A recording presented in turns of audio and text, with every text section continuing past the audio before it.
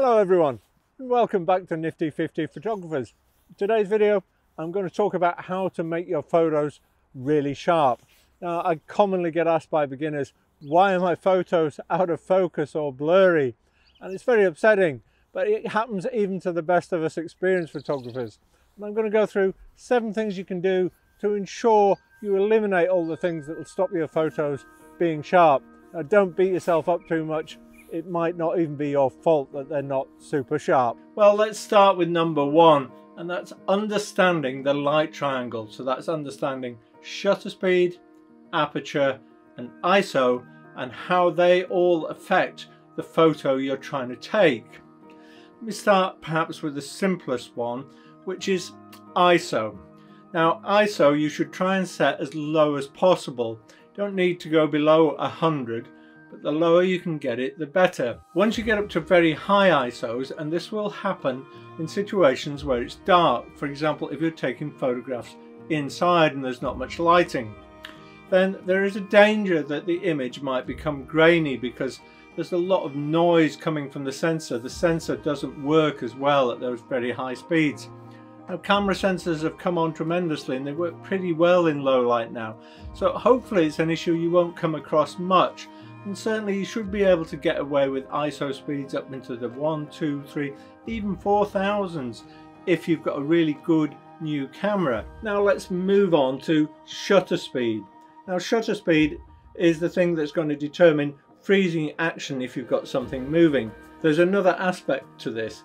You're not going to be able to hold your camera 100% steady. When you press the shutter, you're going to get a little bit of shake. So the secret is to get a shutter speed fast enough to freeze that movement. If you want a very rough shutter speed to work from, choose a 60th of a second, but it will vary according to the focal length of your lens. So if you're using big telephoto lenses, you've got 2 problems. One is they're heavier, the other is they're compressing the scene. So something from a long way away is coming very close.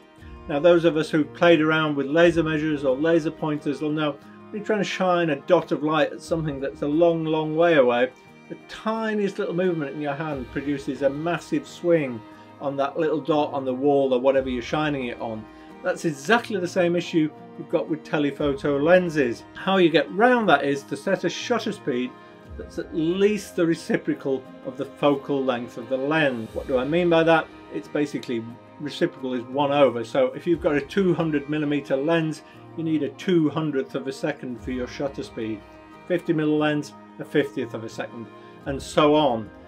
So for my third point is, if you have to shoot in low light or there's not enough light to get a shutter speed fast enough for your focal length of your lens, you're going to need to steady your camera. So the best way to do that, of course, is with a tripod.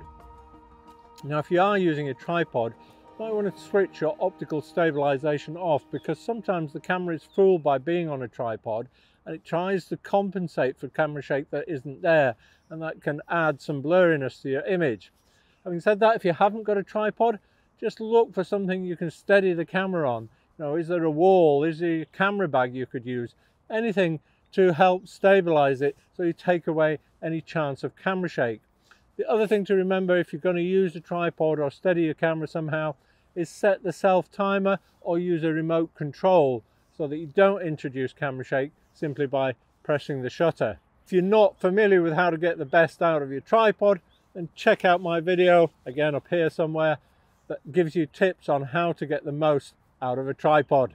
Well, let's talk now about aperture and depth of focus, because the two are closely related.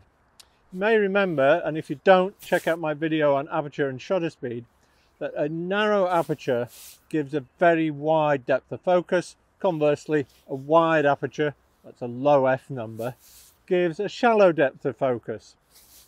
Now, that might be one reason why your images are out of focus. You've chosen the wrong aperture. The other thing is, if you choose a very narrow aperture and you've got lots of your scene in focus, you tend to make the image look a bit better. If you choose something wider, the bits that are in focus might appear sharper than those with a narrow aperture when you compare the two images. Now, the other thing you need to think about is your lens will have a sweet spot at which it performs the best. How do you find the sweet spot, I hear you ask? Well, you can take a series of test shots at different apertures. If you do that, make sure you've got some fine detail in there, ideally some text or something like that, so you can zoom in, look at it on your computer, look at it blown up and see which aperture gives you the sharpest images. If you can't be bothered to do all that, it's well worth just Googling the make and model of your lens and just type in something like, what is the sweet spot of this type of lens? Somebody maybe have done all the hard work for you. Now, one thing is for sure, it won't be at the extreme apertures. So it won't be at the very narrowest and it won't be at the very widest. It's normally a few stops in from the widest. So it's likely to be something like f5.6, 6.3, somewhere around there. So once you've established that, that is the best way to get the best out of your lens. Now, the other important point to consider is the focus mode you've got set on your camera. Now, most cameras have a number of different options. It might be things like continuous, it might be single, it might have a people following mode, it might have some sort of 3D tracking mode as well. And you need to choose the one that matches the type of subject that you're photographing. So stationary subjects you need to photograph with a single focus method, and moving subjects you need to photograph with a continuous one or one of the tracking options.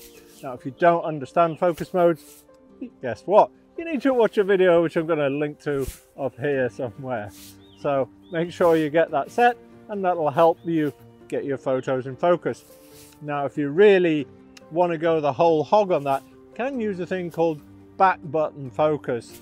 And I've got a video on that too somewhere up here.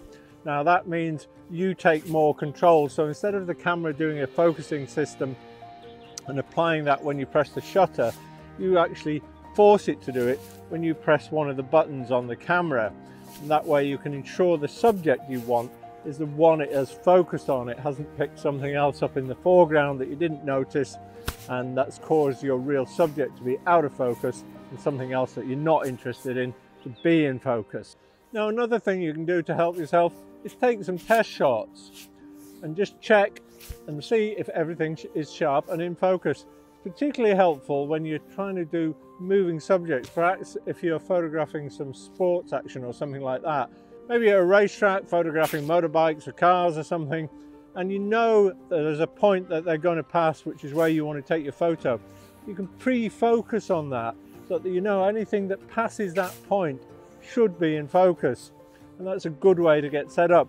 But taking test shots is one way ensuring you've got all the settings correct and you haven't just made a simple error and got something set the wrong way. Now, the final thing you can do, which I alluded to at the start of this video, is actually, if you still find that everything isn't really as super sharp as you like, might actually be your camera or your lens that's not great. One of the first things you could try is a prime lens, and an ideal one to try is a nifty 50. I've got a video which I'll link to up here which shows how I use a 50mm lens for landscape photography. Surprising what you can do with that fixed focal length. Now, fixed focal length lenses are always generally sharper than telephoto ones because everything is optimized for that focal length. So you will stand a better chance of getting those really sharp photos. So don't beat yourself up when you see something online that looks super sharp, everything in massive focus. Might be the photographer spent a fortune on a very expensive prime lens and a very expensive camera, and sometimes there's no getting away from it, but that gear will help you take something that's super sharp. But master all these techniques first before you go out and spend a ton of money on new gear, much as we all love to do that. So if you follow those tips, guarantee you'll stand a much better chance of getting sharper photos. I hope you find them successful for you. I look forward to seeing you in the next video.